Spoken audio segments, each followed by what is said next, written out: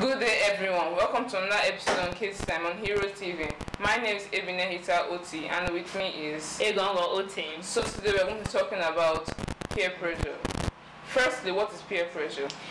Peer pressure is when your age group or your classmates or people around you are pressurizing you to do something against your will.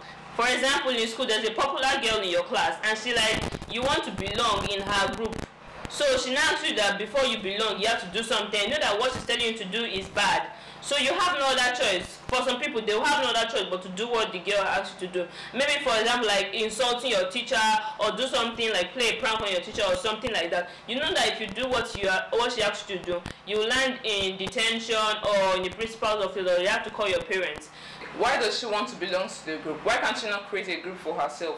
Why can't she not bring people to add her to a group than being part of a people that can? Why can't she not be a boss of herself and than being a servant of somebody else? She can create her own group. She can bring people to follow her. Then she can also be the famous person in the school, the second famous person in the school, or the first famous person in the school, which will make that other girl jealous of her. And what causes peer pressure?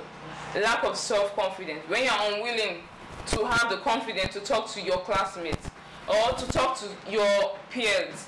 Aren't they not the same age mate with you? Aren't they not the same class with you? Or like when you are feeling inferior. Yes.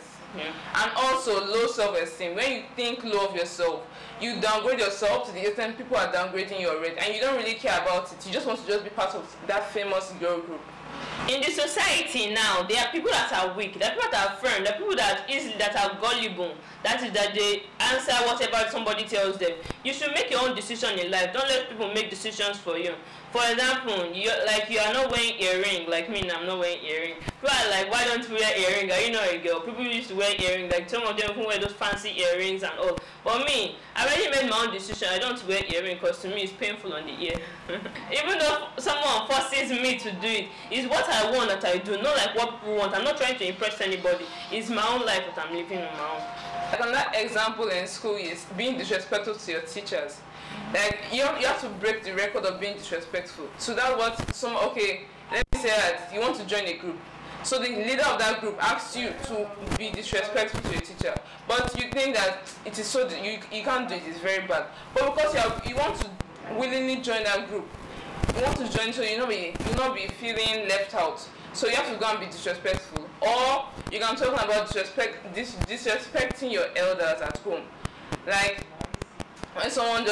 when you abuse your parents, talk ill of your parents, you still like when your parents are talking, you mumble back or you talk in your mind because you know that is what your friends are doing. So you want to copy what they are doing. They are like, it's not by force for you to answer what they are saying. They are pressurizing you that you can even be rude to them and everything. Like, so there are some bad friends, but there are some good friends that will tell you the right thing to do and what not to do. That you should keep quiet, that if they're talking to you, just keep quiet and listen and do the right thing in life. You should make your decision by yourself. Don't let people boss you around. Don't let them tell you that this is what you do, just know what you do. Whatever you set your mind to, do it by yourself. You don't need anybody advice. Only goes good advice that you think that is good, Sha. That is good that you answer. So this is where we'll round up on Kids Time. My name still remains Egongo Oti and Ebinehita Oti. Bye.